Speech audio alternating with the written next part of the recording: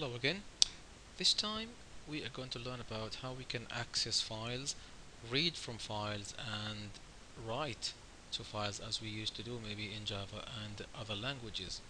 Now, OCaml IO is very powerful, is very quick as well, and basically the IO library it actually starts by defining two data types. There's one type called in channel, which actually specifies the I/O channel from which characters can be read, and then the other one is out channel, and it specifies the channel to which characters can be written.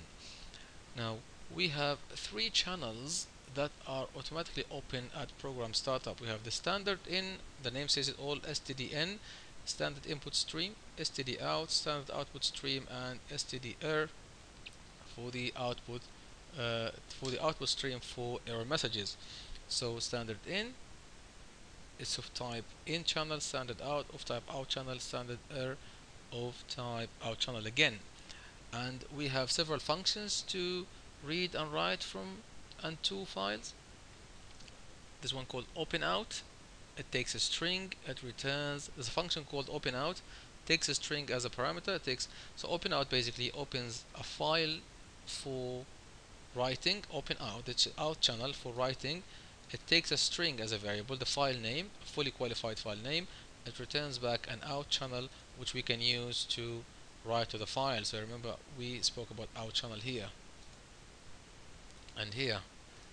And then we have open out bin, that's for binary, leave that for the moment. And open in again takes a string for reading. This is, we open a file for reading, and open in bin for binary, leave that for the moment. So we will only be using open out and open in. Again, open in takes a string, the fully qualified file name, i.e. with the full path, and it returns an in channel which we spoke about here and here, which is for reading rather than writing to a file. Now the best thing is to, if you remember the OCaml system, we spoke about this in the last videos. If you just Google the OCaml system, as you can see here, and then there's some nice tutorials for you to learn more about OCaml. And at the very bottom you go the index of modules, and then the one which is available by default is a module called Pervasive. There's a long list of modules. They are ordered alphabetically and they're quite useful. These are for command line arguments, array data structure, and things like that. We'll come to these maybe at some time later, but let's go down to the bottom, list. As you can see, data structure list, and if you go by, there's one called Pervasive's initially open module. So this one is open by default, and these functions are actually inside Pervasive. So you can see here the exceptions, the ones we've explained before, some functions for comparison, some Boolean operators, some operations for integer arithmetic, successor and predecessor, I think. Yes, it's x plus 1 and x minus 1, so the number before the number after. Bitwise operations. Anyway, we go all the way down. It's quite a long list of functions actually, sine and cosine, and these quite useful functions. Please have a look and see what you maybe find useful over there. But what I want, some string operations, character operations. What I wanted to show you is this input and output. So these are the channels we spoke about. These are the types: in channel, out channel, the standard in, standard out, the standard error, and these are some functions for the standard out. So we can use these functions to sort of write, print a character on standard output. So we can output something to a standard output, and then for the standard error, so we can use this to write to a file. We can use these to write to an error, and these are to read. I'm sorry, not those ones. Yes, so the ones we want to use now to open the channel as open out for output, and the output function rather than the print. Yes, we want to use the output function, output string. So we can use output string to write a string to a given output channel. So again to write to a file, we open an output channel using a string as a file name, and then we use output string. We pass it the output channel and the string that we want to write. So two variables, output channel and the string to write. This is to do the writing, but we need to open the channel first, as I'm going to show you in the code. Likewise for the input, and these ones are seek out and positions. We can move the cursor. By the way, the cursor, so for example, when we open the channel, usually the cursor goes to the end of the file, I think, for the output, and for the reading it goes to the beginning of the file. So we can, with the seek, we can actually move the cursor back and forth. And then this flush is quite important. Usually whenever we write something to a file, we can flush it, so force it to be saved into a file.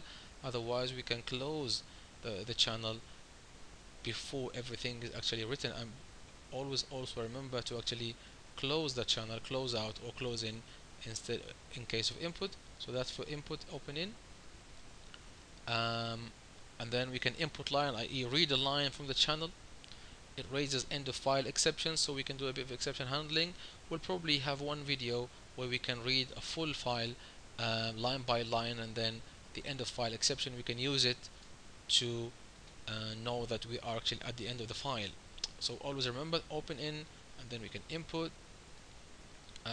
line, input char, so we can read character by character or line by line. And then we always need to again seek in, so we can use in position. It returns the current reading position. And the seek is to take the cursor to a certain position. But what I wanted to say now is we need to close it after using it. Close the channel after using it. Now, enough talking. I know it can be. I was just experimenting. It can be tedious just to talk. So let's just clear the screen here. I was just experimenting. Clear the screen and then go into our top loop, and remember everything we do here we can do it in our source files. Now to read something from a file, if you look at my code here, I'm using the open in function to open an input channel, and the channel requires a file name, so I give it a file name, a fully quite file name of the full path as a string, and then it will open it and save it into this in file channel. If the file doesn't exist, it will return it. It will just throw an exception. We can use a bit of exception handling at that moment. Otherwise, I can use it to read from a file, from that file, using the input line function we spoke about earlier. So input line, we pass it the input channel that we got from the input in, from the open in, and then we can read that line and maybe close the input channel, and then just maybe print out that line or something. For the output, to write something, that's exactly the same thing. I'm just trying to here open out and create a log file, and then so open out and then pass it a file name, as you can see, as a string, and then output string to the log file, to that channel now, and then what I want to output, what I want to write there, the text I want to write, testing file IO, and then /n as a slash line, as a new line, I'm sorry, for the new line, and then close out. I close out the output channel and then print out that is actually okay, done. Print end line is just another function from Pervasive, like print string and print int, but this time print end line, it automatically adds a new line. Now let me double check whether the file exists or not. Yes, I've removed it, so the file is not there. I'm in my home directory now, so this is where my home directory is. /home / likewise open / academic / css_tnns. So what I can do here is I can maybe try with the read file. And by the way, so these are 4 lines of code. What I can do is I can say let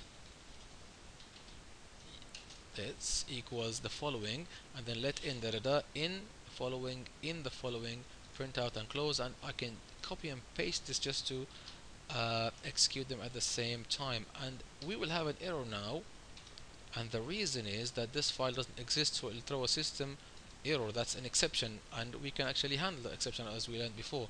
But let's actually try and do the writing first. So let's create a file in my home directory. As you can see, the full path. Call the file log, or name the file log.log, and then write into it output string, pass it the channel, testing file IO, and then close it, and then print out done. So let me copy and paste this. As I told you, these are the unit, so it means execute the following and just execute it, and that's it. So let me just do that. It says done here, meaning the process was successful. If there's any exception, it'll throw the exception. If I check now, the file log.log has testing file IO, that's it. Let me quit and then try to read that file again now. So a second look at the code. In file, open in the function we spoke about from module pervasives, pass it the file name, returns an in channel, and then we can use the channel with the input line function to read a line from there. And if you want to read the file line by line, then we need to go into an infinite loop until we hit the end of file exception. We can do that like sort of a trick, have it in a try with statement, to read a whole file line by line. Enough talking, let me copy and paste the code again to read now the contents of the same file log.log and print out just the first line, which is what? The first line was what? The first line was testing file IO, and as you can see here, it's actually printing out testing file IO, which is happening here, and that's it. Thank you very much indeed for watching. That's how simple file IO in OCaml is. In the next video, we'll try to do more operations, maybe for example by reading a whole file line by line, and see how we can use exception handling to do something like that. Thank you very much for watching.